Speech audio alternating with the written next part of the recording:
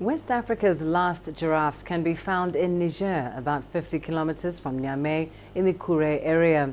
Only about 500 remain and are carefully guarded by conservationists.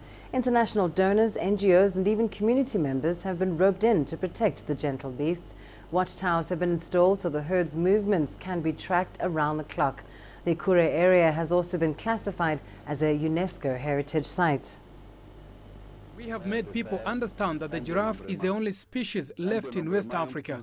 Therefore, they become aware of the presence of these animals in their area and have decided to put an end to poaching. From time to time, we make a physical count of the giraffes, which allows us to know more about their situation, and we follow them regularly.